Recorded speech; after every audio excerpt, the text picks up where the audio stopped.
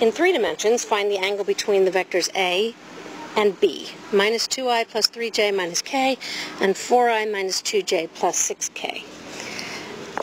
The dot product is the magnitude of A times the magnitude of B times the cosine of the angle in between them. This is what we need.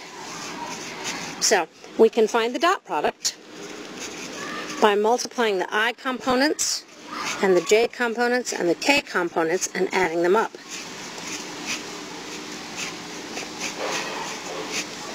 This is minus 22. We can find the magnitude of each of the vectors using the Pythagorean theorem. Minus 2 squared plus 3 squared plus minus 1 squared. This gives you 3.741657. The magnitude of B, same thing. Pythagorean theorem. 4 squared minus 2 squared and 6 squared. That gives you 7.48331.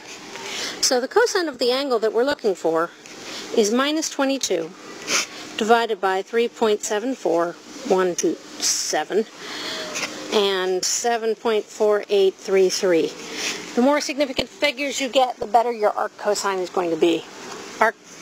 The arc trig functions, or the inverse trig functions, end up being very particular about decimal points.